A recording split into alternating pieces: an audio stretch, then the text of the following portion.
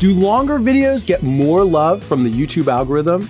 Are hour-long podcasts getting more exposure than your 2-minute short film? I'm Christos, VP of Engineering, and in this video, let's talk about video length as it pertains to YouTube's search and discovery systems.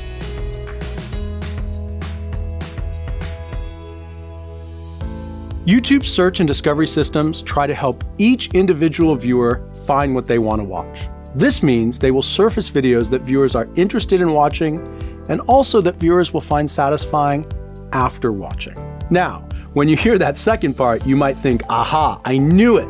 The algorithm directly rewards long videos because they are more satisfying and cause people to watch longer. Podcasts will take over.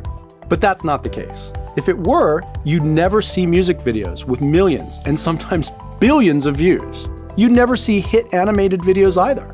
YouTube's search and recommendation systems use hundreds of signals to determine how to rank videos. And certainly, the average view duration of a video and the average percent viewed are some of them. What you don't want to do, though, is start padding the length of your videos just for the sake of making them longer. We've seen creators try this, and it often hurts, not helps, the performance of their videos. After all, if the quality of your videos decline and viewers start clicking away early, that is not a positive signal.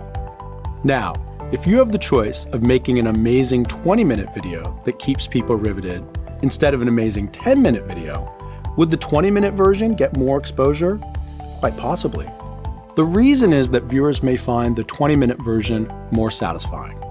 Viewers of the 10-minute version may watch something less satisfying after that video, or just leave YouTube less satisfied. But we know that how long someone watches is only one way to estimate satisfaction.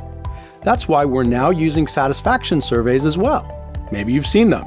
They randomly ask viewers to rate a video after they've watched it. This helps us further understand the difference between a video that wasted your time versus one that was well worth your time.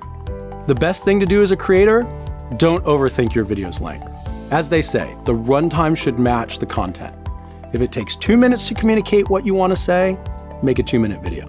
If it takes 20 minutes, make it 20 minutes. If viewers really enjoy watching it, our search and discovery systems should do their job surfacing it to others. I hope that helps.